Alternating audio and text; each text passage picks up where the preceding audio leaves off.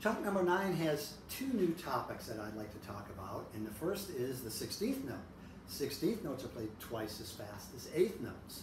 You can tell a 16th note from an 8th note is because the 16th note has 2 bars across the top as opposed to one like an 8th note.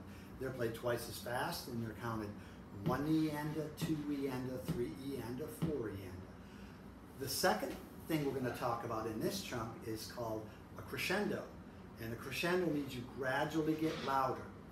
And the crescendo in this particular chunk starts soft and builds to loud.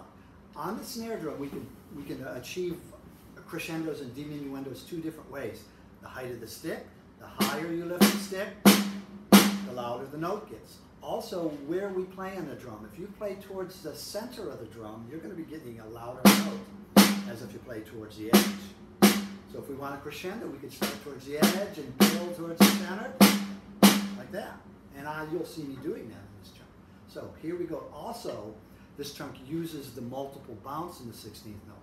So you want to be very careful not to play it too fast at the beginning. So I like to try to play that last measure using the multiple bounce first, about 1 eanda, 2 eanda, 3 eanda, 4. So I don't try to play it too fast.